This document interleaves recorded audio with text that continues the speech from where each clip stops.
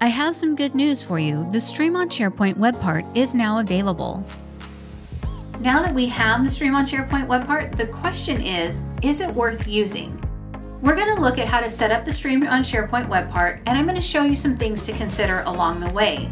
By the end of the video, you will have information that you need to decide what works best for your business process. So let's jump right in. I have navigated to a SharePoint page where I want to add some videos.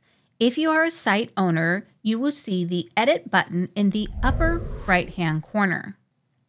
Now I can scroll down to the section where I want to add my videos and click the plus sign to search for the web part I want, which in this case is the Stream on SharePoint one.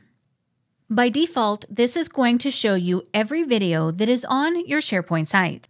But in this example, I only want stream videos on the Stream SharePoint page.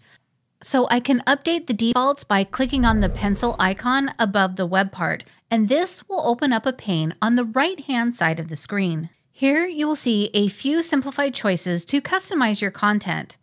The default is videos on this site, but if I click the drop-down, you will see options for folder or single video.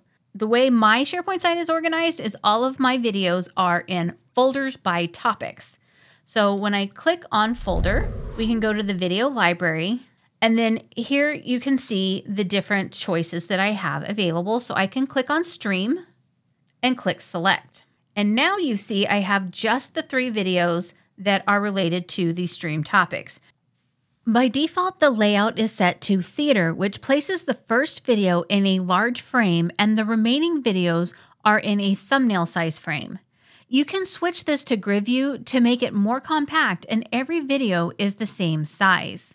Let's look at the remaining options. By default, you can have 6 videos on your SharePoint page, but this can be increased to 30.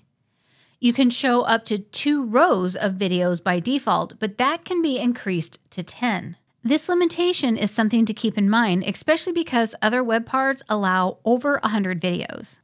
Then you have 3 options to sort your videos, and these are all your choices. They are very simplified and do not give you a lot of flexibility. Whether or not that is an issue depends on how you organize your content. Now that the video is published, you can see the 2 videos from the selected stream folder. If you choose one video, it will pop up from the screen, providing a larger frame to view the video. The Stream on SharePoint web part is okay if you have a simple organization structure.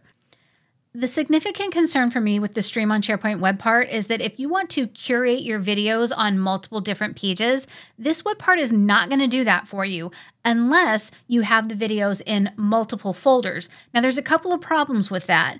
One, that's going to take up extra storage on your SharePoint site because you have the videos copied and pasted into several places. And 2, every time you update a video topic, you're going to have to remember to update that video in every single folder. This quickly becomes a continuity nightmare. In my opinion, the highlighted content web part is better. To see how I use it for my content, check out this video.